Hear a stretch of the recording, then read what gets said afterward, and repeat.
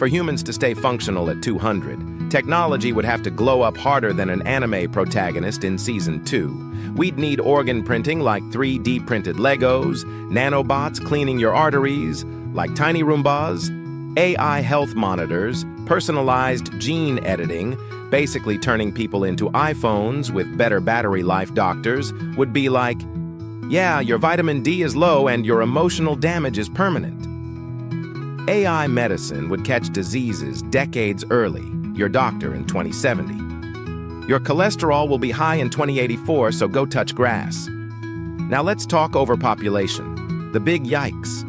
If everyone lives to 200 and people keep having kids at normal rates, Earth would be packed like a Marvel cameo montage. But in countries with long lifespans today, Japan, South Korea, Italy, birth rates actually drop.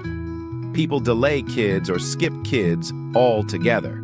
So longer life doesn't automatically mean Earth becomes a clown car. Scientists predict we'll hit 10 to 11 billion people by 2100, but longevity isn't what pushes it most. The real challenge isn't population. It's making sure we have enough food, water, housing, and Wi-Fi, because priority